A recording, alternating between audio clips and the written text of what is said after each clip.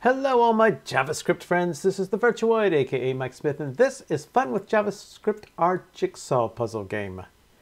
Okay, in our first video we're going to design the system and get everything ready to do our unit tests, which will be in later videos. So I've got here just an absolute plain everything GitHub repository that I've literally just created about 15 minutes ago. The only thing I've changed here is I've started to put the first parts of the README that I have in my repository, which is, again, FWJS-Jigsaw-Puzzle under the Virtuoid account. It's public, it's free, and everything I do here is free. You can just have it and do with it whatever you wish. So what I'm going to do first of all here is I'm going to go through very quickly my ideas of how I want this game designed. Then after that, we're going to write the test. That will be in another video, but we're going to write the test that will help us design our JavaScript to be able to hopefully match the design here. So how's this going to work? So the first thing I want to do here is basically make sure that I know that I want to keep all these objects immutable. This is something I'm going to try to experiment around with. Now, immutability means that once I create an object, it cannot be changed by any outside factor. So if I was to create a wheel object or something like that, I'm just using a term I happen to use in my racing games here. If I created a wheel object, there's nothing on the outside that would be able to change that. It can suggest changes. It can say, hey, you know, do something to your friction or something like that, and then internally the wheel will change its friction, but it will not allow anything from the outside to make changes to it. And this is being able to try to keep the integrity of the data. So I just want to put myself a little note here to say, hey, if I'm going to make everything immutable, make sure I use object seals. That's just something, you know, for me. Next thing we're going to do here is we're going to go ahead and get a design. Now, as I mentioned in my very introductory video, we basically have three pieces to the design of a jigsaw puzzle. We have what's called the vertex, we have a piece, and we have the puzzle itself. And a vertex is basically just a point on a piece, and that's it. It's just a simple immutable point. A piece is a group of vertexes, and a puzzle is a group of pieces, or a collection, I should say, not a group. A piece is a collection of vertexes, while a puzzle is a collection of pieces. And so the interaction of all these pieces with their vertexes will allow us to be able to figure out how these pieces fit together. And again, we're not worried about edges, we're not worried about those really fancy things. We'll get to all that in the graphics part. So let's take a look at our three pieces. Our first piece is going to be the vertex. And this is the vertex. Basically, there must exist a vertex that contains a unique identifier and is immutable. And this is kind of what we want to start to work with here. Now, this unique identifier is a unique identifier. And we'll probably use the UUID identifiers, you know, something that effect. There's really no need for a vertex to have an ID assigned to it by the user, at least as far as I know as right now. So we're going to have a unique identifier. All right, so let's now take a look at the piece. And here's our piece. There must exist a piece that contains an array of vertices. Of course, actually it's going to be a collection of vertices. It must contain at least one vertex. It's kind of stupid to have a piece without any kind of vertexes. And again, a vertex, basically, if you think of a square as being a puzzle piece, there'll be 4 vertexes. And even a very strange looking puzzle piece is only going to have maybe 3 or 4 vertexes on it. So it's got to have at least one vertex. Without any vertex, there's no way we know where it's going to go inside the puzzle. So it's got to have at least one vertex. It must contain a unique identifier, and again, is immutable. That's going to be very important. I want to make absolutely certain that they are immutable. A little note here. Let's put this on here. This is a little note that doesn't really describe the piece itself, but decides something that can be done with the piece, is that when two pieces share 2 or more vertices, they're said to be connected. And that's how we're going to be able to determine whether one piece connects to another, is not whether they're physically next to each other, but that 2 of their vertexes connect up. Now, in reality, if you think about it, we really just only need one vertex. We could technically have just a corner hook up to a corner if we so desire. I think for this particular case, what I want to do is I want to make sure at least 2 vertices will match up to a puzzle piece. And what this basically means is that we could technically have 3 pieces must match up, or 4 pieces three vertices must match up, or 4 vertices must match up. And by doing that, we can have some really wonderfully complicated pieces in there. 3D pieces, 4D pieces, 5D pieces, all that kind of fun stuff. So so I basically want to make myself a note here of how I want pieces to be able to talk to, or to connect to each other. And that was basically when they share 2 vertices. All right, how about the puzzle? So let's talk about the puzzle next. Let's get the data up here. So there must exist at least a puzzle that contains at least 2 pieces. It's kind of stupid to have a puzzle that has just 1 piece. So it's got to have at least 2 pieces in it. That's very easy. The collection of pieces must not have duplicate identifiers. So if we have identifiers in with the puzzle, there cannot be any kind of duplicate identifiers. The collection of vertices will not have duplicate identifiers. Now, that could mean duplicate vertices could be in a piece, like piece A contained vertex number 1 and piece B contained vertex number 1, but the collection of vertices themselves must all be completely unique. Okay, no 2 pieces will contain the same vertices. That is, the collection of vertices in one piece must not be the same collection of vertices in the second piece. So if piece 1 contains the vertexes A, B, C, and D, and piece 2 contains vertexes A, B, C, and D, that can't happen. Now, they can have multiple matches. You can have one piece have an A, B, C, and D, another one have an A, B, C, and E, or F, or G, or whatever. That's fine, but they all can't have the exact same vertices. If they do, they're basically the exact same piece, which means then you have duplicate pieces, which means then that just can't be done. Number 5 is each piece must have a connection with at least one other piece. No pieces can be orphaned. That basically means if you have a 2-piece puzzle and one has the vertexes of A, B, C, and D, the other one has vertexes of E, F, G, and H, that can't be done because obviously there's no way those 2 can connect. You've got to have at least 2 pieces to share 2 or more vertices, or the puzzle game will not work. So, what is going to be our order of play? Let's pop that down here. Order of play is going to be that a puzzle is selected. Of course, pieces are going to be randomized. A player will pick up a piece, move it, and place it next to another piece. Each vertex in a piece is compared against the vertexes of another piece, and as long as the vertexes are close to each other graphically. And this is going to be something we're not going to be able to determine when we build the mechanics of the game, which is step number 1. We're not going to really be able to determine that until we get to the second part, the graphical part, so that when we drop 2 pieces together, we're going to need some sort of algorithm to say, okay, I've got vertices that are very close to each other, so let's check to make sure that we're good with these two particular pieces. If 2 vertices are close enough, then the vertexes are compared. If 2 vertices are the same, it's considered a match, and the next vertex is checked. Or if we happen to have a puzzle which we have a minimum of 3 or a minimum of 4, a minimum of 5, then that could be whatever. In my case, for this demo, for this particular go-through, I'm just going to have a minimum of 2.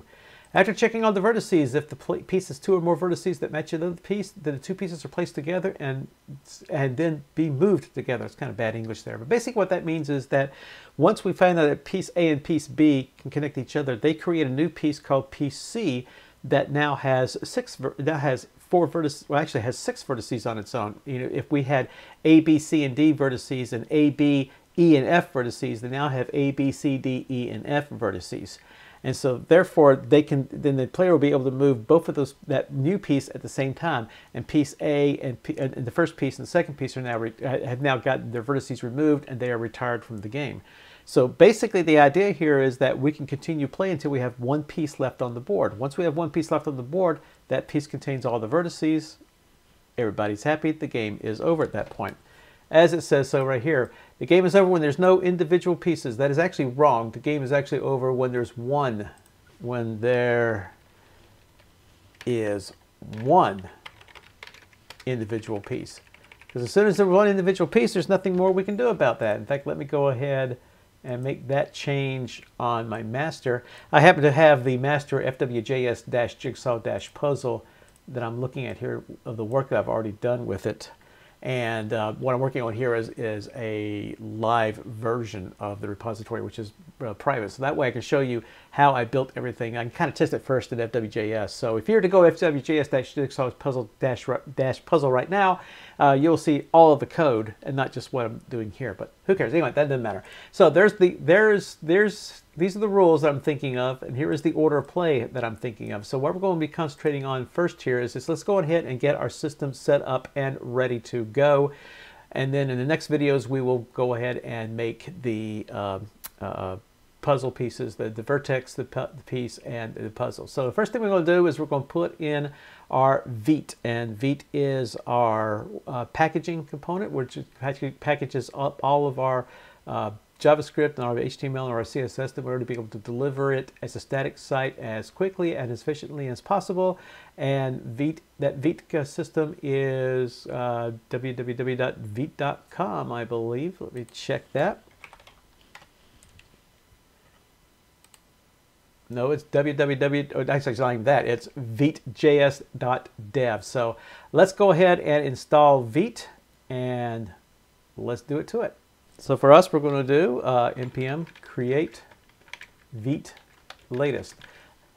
Now there's one interesting thing about creating Vite is that, okay to proceed? Yeah, of course it's okay to proceed. Project name. All right, so basically the project name is going to be FWJS.Jigsaw Puzzle. Select a framework. It's going to, as you can tell here, it has support for Vue, React, Preact, Lit, Svelte, anything else. We're going to select vanilla JavaScript. Why? Because we just did JavaScript here. We don't do frameworks.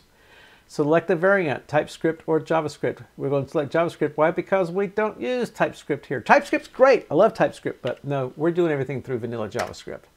And it's done. Now here's the problem I don't like with Vite here is that it's, of course I spelled FWJS wrong, but basically what it has done here, let's do a directory. It has put the Jigsaw Puzzle in its own directory. So was that a mistake on my part? No, because if I'd gone backwards to dev projects and I tried to run this, it would crash on me saying, hey, that directory already exists. Can I replace everything in that directory? And you're going to say, hell no. Excuse me. And you're going to say, no, I'm not going to do that. You don't want to replace things in your directory because you've already created the GitHub directory. So you know, kind of what I've done here is with Vite here is that it's created this Jigsaw Puzzle. The only thing I want to do here is I want to do git ignore. I want to copy all of this to my own personal git ignore. Let's go down the bottom. And it's got a couple of, got some copies in there, so let's get rid of that. So we've copied that to the git ignore, and then past that point there, basically what we want to do is we want to copy the git ignore, the package.json, and that's pretty much it to our directory. Let's refactor. Exist. Oh no. Yeah, skip that one. They want to do that. So I just want to do package.json, and it's saying to me, do you want to run npm install? Yeah, I certainly do. Okay, so let's run npm install, and let's let install do its thing.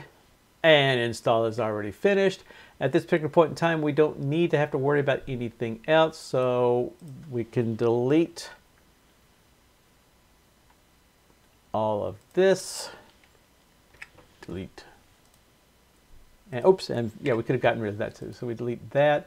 Add externally added files. I don't like doing that. That's my stuff here. So okay, package.json. Let's add that to our Git repository. And I did the wrong keystrokes. Let's do that again. It should be whoops, git. All right. Let's see. Git Control Alt A. Okay, my bad. Let's add package and package.json. So that's all been added. So now we have our, let's bring up our package.json. So now we have our dev dependencies for Vite, and it's given us our dev, build, and preview. So that's our Vite. There's one more package we're going to put in here, and that's our Cypress package. And Cypress is our unit test and end-to-end testing package. We're going to use Cypress to do our testing on both sides of it, both the mechanics of the game and the graphics. The graphics are going to be the end-to-end, where we're going to sit there and test, say, you know, if they click here, we expect this to happen, things like that. And in the end, the mechanics of it, the testing is going to be, you know, hey, you know, once we create a puzzle, it's got to have this number of vertices and all that kind of fun stuff. So let's install Cypress. You can go to Cypress at cypress.io. You can go to Cypress at cypress.io, and it will tell you everything you need to know about installing Cypress. It's extraordinarily easy. Again, npm install Cypress. La la la la la la la la la la la la la la la la la la la la. It will eventually finish up. Ba ba bum, ba ba bum, ba da da dum, ba dum. And through the magic of television, we are all finished up there. So let's see what changes it made to our package.json package system. And our package.json did not change because I messed up. Let's try that again. Okay, to install Cypress, all we have to do is type in Cypress install, and we'll do the save dev. And through the magic of television, we are all finished up. So let's take a look at what our package.json has changed. And yep, we got Cypress inside there. And what we're going to do here is we're going to add the test and test CI. These are our two test commands for testing using Cypress. Test and test CI will allow us to either use the interactive UI version of Cypress, or the this test CI here will allow us to use it in a CI type environment. So what I'm going to do is I'm going to go back inside here. We're going to clear off the screen, and we're going to go run npm run test. This will do the Cypress open, and this will allow us to basically initialize Cypress, and it will get us all, create all the different directories for us and everything, and get us all running. So what will happen is you'll get a screen that will look like this.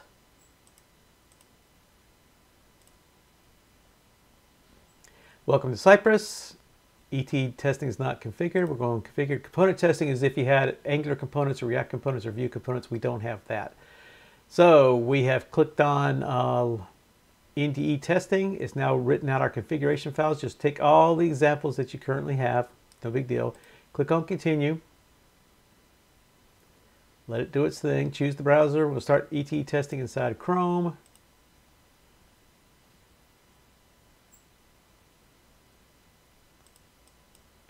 And then it will bring up a page that will look like this.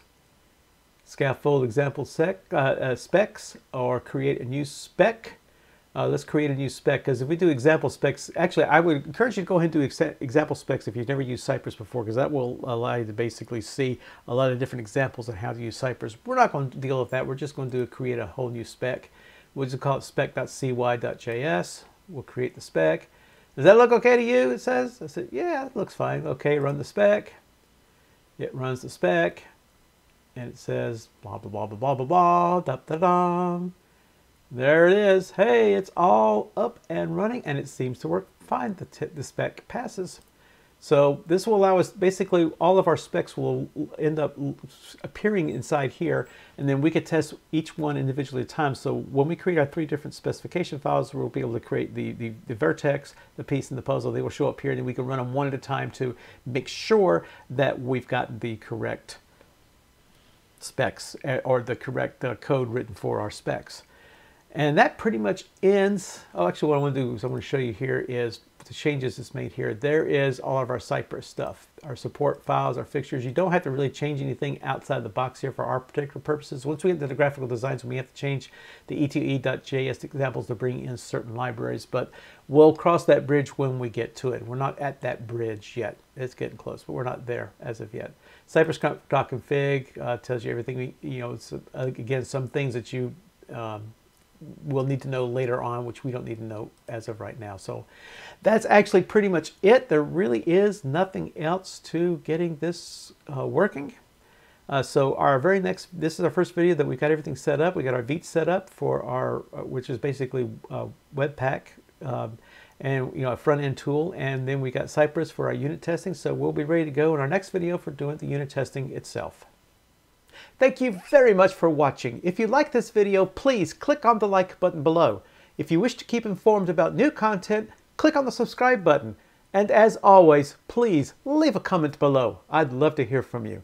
Again, thank you very much for watching. This is the Virtuoid, aka Mike Smith.